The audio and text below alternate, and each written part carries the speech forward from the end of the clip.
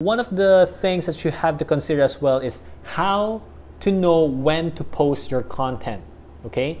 Every niche has a different time, the best time to post your content. For example, for the fitness area, people usually start their exercise in the morning or like early morning, and so it is best to post content about fitness early in the morning, right? Because it makes sense.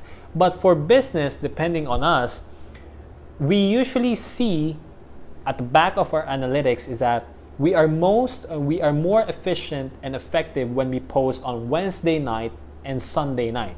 It's a normal thing, right? So every brand has a different best time to post.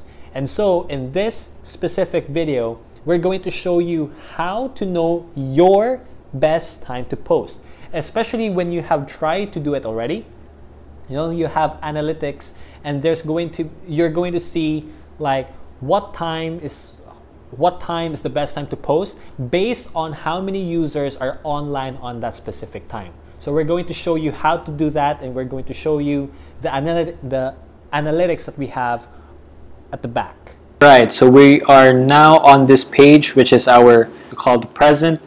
And so as you can see, we have, as of the moment, 112,000 followers.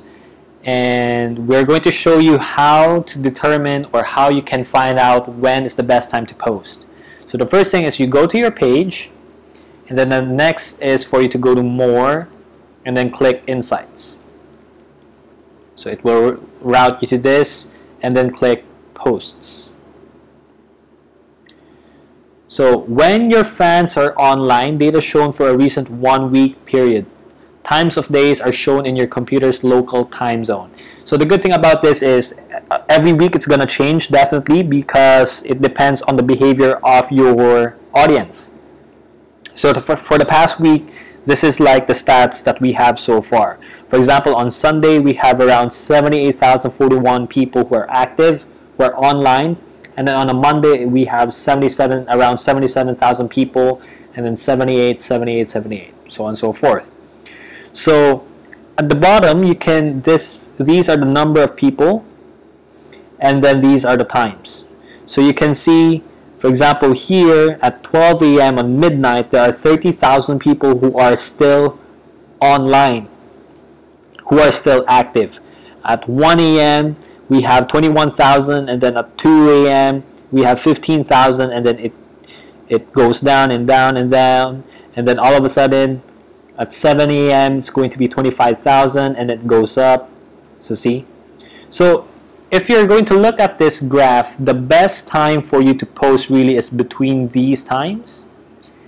In our case, because these are the times when people are active. All right. So if you want to go into more detail, you can just hover your mouse or your pointer on this, and you can see what's the peak hours. Okay, for example, for Sunday, it is 14 military time, so that means it's 2 p.m. Or for example, on Monday, 2 p.m. still. For Tuesday, it's still 2 p.m., so that's amazing. So you can literally see when is the peak time when people are online. So if you want to maximize on that, you can post the best time for you. So again, every page is different, every business is different. This is just how we are performing for the past week.